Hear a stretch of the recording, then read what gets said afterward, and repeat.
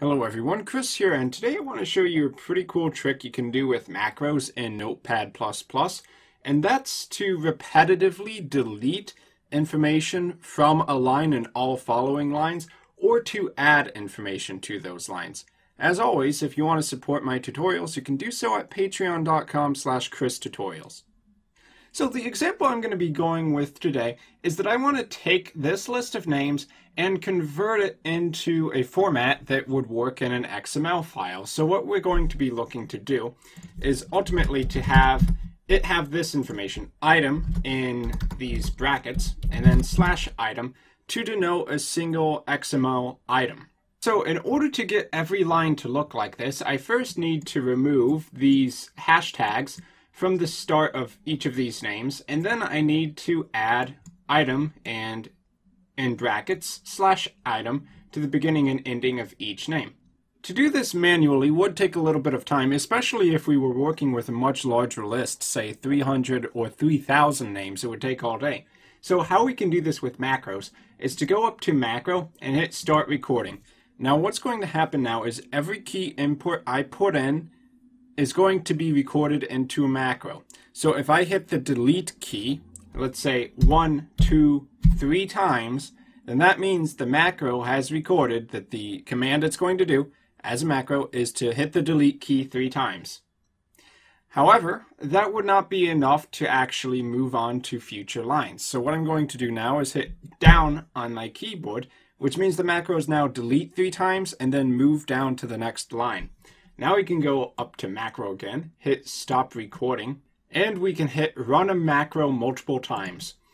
From here you get the option run until the end of the file. We will select that with the current recorded macro and hit run. Bam, instantly done. All 30 have had the hashtags and the blank space removed from the start of each line. Now in order to add information, it's very similar. We would go back up to macro, hit start recording.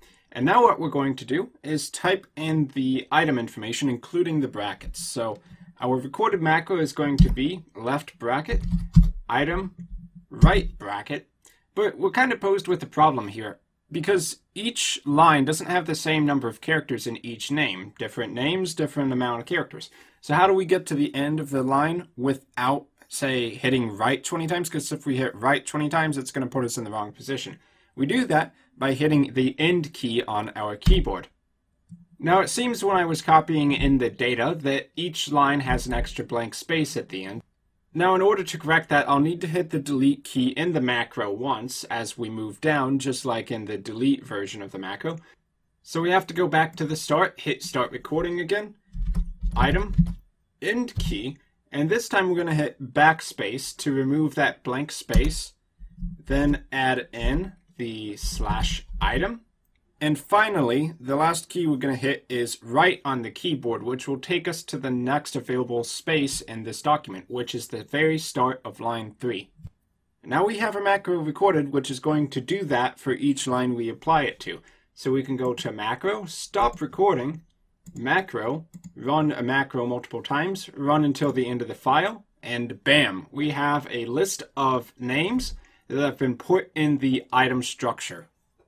Now, it doesn't necessarily need to be an XML file you're going to put this information in. Anytime you have a list where each line has something similar to it, such as the hashtags or exclamation marks at the end, anything you want to remove or anything you want to add to every single line, you can use this trick inside of Notepad++. I find it incredibly useful and I hope you do too. So I've been Chris, thank you very much for watching, and hopefully I'll see you in my next video.